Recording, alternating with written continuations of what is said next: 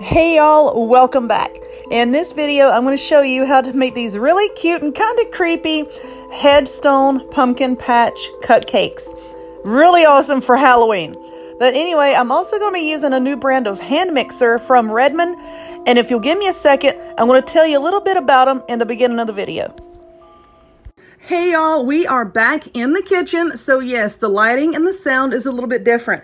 But anyway, I thought I could cram in one more Halloween goodie because y'all have been asking for another one. I could cram in one more Halloween goodie before Halloween actually gets here, because I know a lot of y'all are still going to have your parties actually on Halloween night during the day of Halloween. So here's one more thing.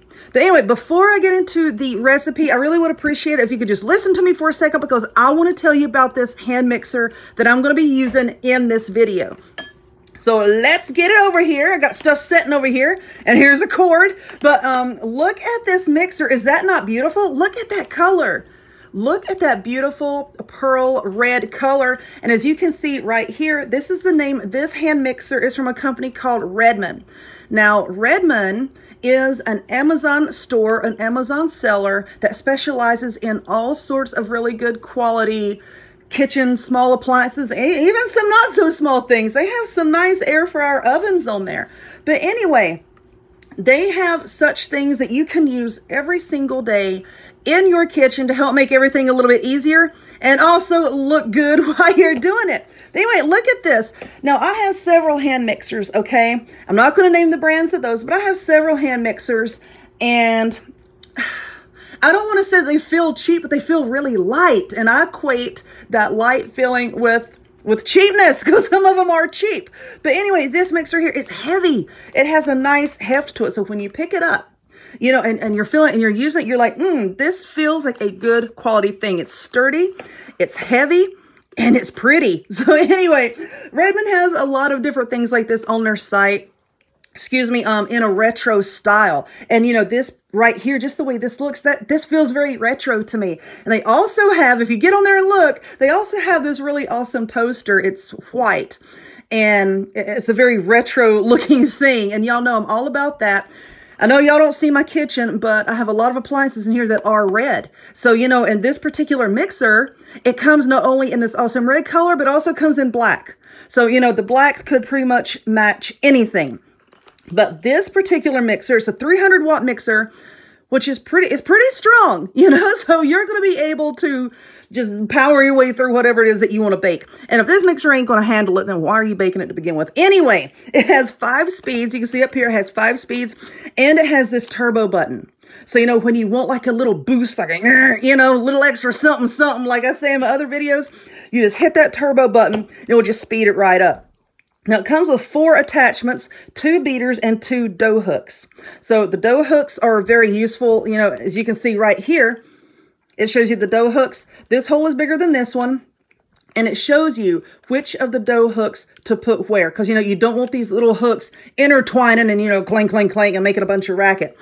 But anyway, my other hand mixer kind of went kaput, and I'm like, I'm going to give this one a try, okay? It's got good feedback. It's got good reviews. So, yeah, let's jump on into our recipe, and I'm going to be using this mixer to not only make the cupcakes, but we're also going to be using it to make some frosting. And you know, buttercream frosting, if you want to pipe it, it's going to be kind of thick, and that's kind of a task for a hand mixer. So anyway, we're going to be putting this baby to the test today.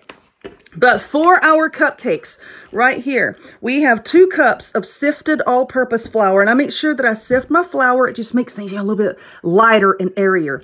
So we have 2 cups of the sifted flour.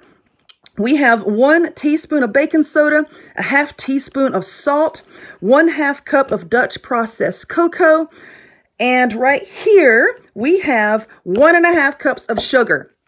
So first off, what I'm going to do is we're going to combine all of these dry ingredients together into one bowl and make sure that we have it all mixed.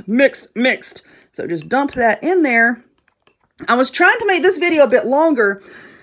And some of my videos, when I'm making stuff like this, if I'm really just focusing on the decorating aspect of it, you know, I just have the batter and stuff pre-mixed sitting off to the side. I'm like, for this one, let me just show you this because, in my opinion, it's one of the best chocolate cupcake recipes there are out there. And why am I using Dutch processed cocoa? Hold on, I'm going to show you the kind that I'm using. I'm using the Ghirardelli cocoa today. There is another brand that I like on Amazon that is excellent. Excellent, excellent. And I'll link to that down below as well. Anyway, we're going to give this a good stir. And I was looking at the Redmond site the other day. I use my air fryer oven all the time. But, you know, mine's kind of small. I got one of the smaller ones because I didn't know if I was going to like it or not. And I use it, you know, every day. So I've been eyeing theirs because theirs is nice and it's large. It's a large capacity. You know, it'd be, I think it'd be pretty good for a family. You know, it's just me and my two littles, but still. Anyway, all right. So this is pretty well incorporated. So I'm going to set this off to the side, and now we're going to get together our wet ingredients. Alrighty, so I have all of my liquid ingredients together. What we have here, we have 2 teaspoons of vanilla. We have 3 eggs. In this bowl, we have 1 cup of milk. And this is 2/3 cup of butter. It has been softened. It's not completely melted. It's just softened up, okay? So what we're going to do, we're just going to dump all this into this same bowl up here. And yes, I like to put my eggs in separate bowls. And that egg yolk, I broke it. Yeah, it wasn't broken when I opened up the shell, but yeah, I stuck my finger in it and I broke it. All right, so I'm going to take this spoon over here. All right, and then we're just going to combine everything together, and I'm going to give it a good stir with this spoon just to kind of break up any little clumpies. And then we're going to use the mixer. So I'll have the mixer on low just to kind of blend everything together.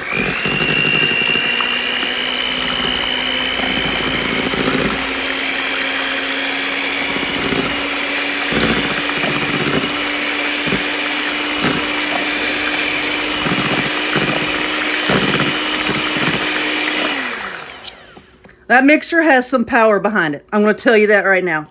That has some power behind it. So I'm just going to lay that off to the side. And yes, I've already got flour all over the darn mixer. But anyway, now what we're going to get is, let's get our big plastic mixing bowl here. And I'm just going to alternate between the dry and the wet ingredients. I want to get my spoon back. But anyway, let's just put a little bit of this in first. I know, doesn't that just look gross? And then we're going to put in a little bit of the dry ingredients. I usually like to do it in thirds. A third, a third, a third, you know? So anyway, we're going to mix this again.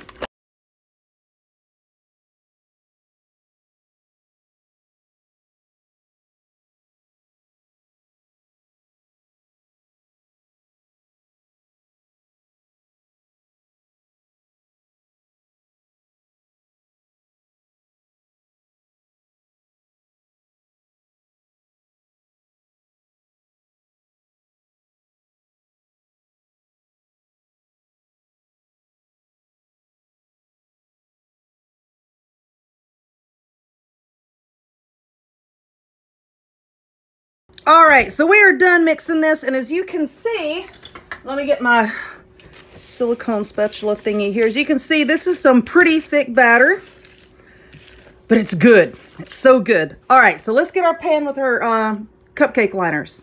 All right, so now I have my oven at 350 degrees, and we're going to bake these for 25 minutes. Where'd my cookie scoop go? Oh, no, there's going to be some people out there, and I get this comment all the time. Why didn't you cream the butter in the sugar? I do that when I make cookies. When I make, you know, cakes and cupcakes and things of that nature, it's a 50-50 shot as to whether I do it. So I'm going to put this in here. Woo! Ric Flair, woo! And I'm going to fill these. I fill mine about halfway full. Usually about 1.5 of these scoops here. And this is just your standard cookie scoop. So, yeah, about halfway full. And then, like I said, we're going to bake it. And once they cool, then we'll frost and decorate them. But while they're baking, I'm going to go ahead and make the frosting because I'm going to be piping it on. And I want the frosting to be nice and thick. And I'm going to stick it in the refrigerator for a few minutes. So, anyway. All right, so now we're going to make the frosting. Now, listen. Okay, I want to backtrack and I want to explain what I'm about to do here because with this, I am going to be creaming the butter. And I know I didn't do it with the cupcakes. And listen, I want to go a little bit more in depth with that. Now, when you are making baked goods, when you use your leaveners, the leavener, you know, the thing, you know, that makes it rise, the leaveners put off gases, okay? Now, when you cream the butter and the sugar together, and I mean really cream it, you know, like for 3 or 4 minutes, you're putting a lot of air in there. The air in the butter sugar mixture sort of like traps the gases that the leaveners release, and it makes it very light and fluffy, and they, you know, puff up and get bigger, and it gives you like a fine crumb and all of this. When I'm making cupcakes that I'm going to be decorating, like I'm decorating now, not just frosting and sprinkles, I don't want them to rise very much. I want them to stay dense and compact. So let me show you. I just took these out, and you see how without creaming the butter and the sugar, it gives you, I got food coloring on me, that's food coloring. It gives you like a more dense, compact item. This is nice and flat, so it's gonna be really nice to hold our frosting, our pumpkin, and the little headstones that we're gonna be putting on here, okay? Now, if I had like a big dome top, it wouldn't work as well. I know, I've been baking for a very long time. It doesn't work nearly as well. So this is nice and flat, and it's going to hold everything. So if you're wanting big puffy ones, you know, with the nice tops on them, then cream the butter and the sugar first before you put everything together. But anyway, I wanted to get that out of the way because, like I said, I know there's people that are going to be in the comments asking why, and I thought that I would go more in depth and explain why to you. Anyway, making the frosting. We have 1 cup of softened butter, 1 tablespoon of vanilla. Over here we have 5 tablespoons of heavy whipping cream, and over here we have about 4.5 cups of powdered sugar. So what we're going to do first is, I'm going to use this. I'm going to put the butter into this big bowl, and then once again, we're going to be using our handy Redmond mixer over here, and we're going to just beat this just for a little bit until it's nice and fluffy. Alrighty, I love this mixer. I really do. You know, the more I use it, the more I like it. It's got a lot of power behind it. But anyway, now I'm going to dump in the vanilla. Some people beat in the sugar with the butter before the vanilla and the milk. This is just the way I do it. Put in the vanilla, and now we're going to beat it again. All right, so now we're going to start adding in the powdered sugar just a little bit at a time, and we're just going to beat it until it starts to come together and starts to get pretty thick. And after it starts getting kind of thick, then we're going to start adding in a little at a time the milk, and then alternating back and forth with the milk and the sugar.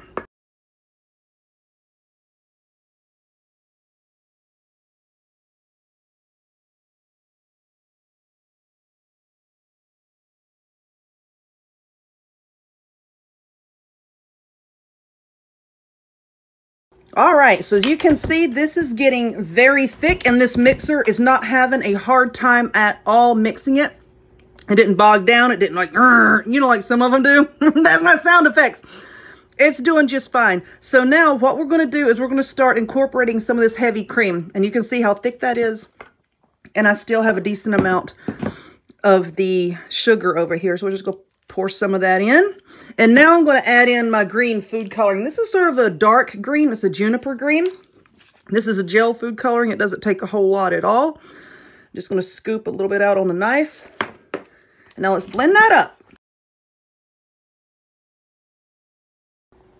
All right, so now we're going to start frosting these. I have my frosting in my frosting bag. I've already done one because my little boy wanted one. But anyway, this is sort of like a spiral star tip type deal here, and this set is one of my favorite sets. I got this off of Amazon as well. I'll link to that below.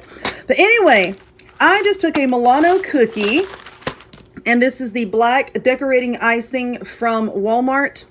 I put one of these little tips on it. You can get the tips. They're sold right beside of these tubes of frosting. So you can see I just wrote RIP on this one.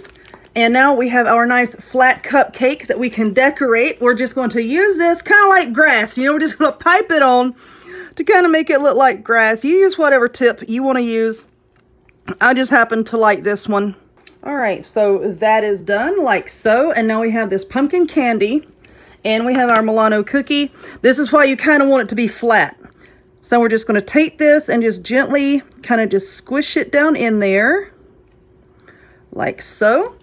And then I'm just going to stick one of these little pumpkins here. Like that. How cute is that? I love them. I love them. But back to the mixer. I'm thoroughly happy with this mixer and how it performs anywhere, you know, from light tender cakes to the dense and heavy buttercream frosting. So if you would, you know, look down in the description box, check out Redmond, see what all they have to offer, and I think you're gonna be happy with whatever you buy. But anyway, if you would, give this video a thumbs up. Click subscribe, check me out on other forms of social media, the links to all of which will be in the description box down below. And I hope to see y'all next time. Bye.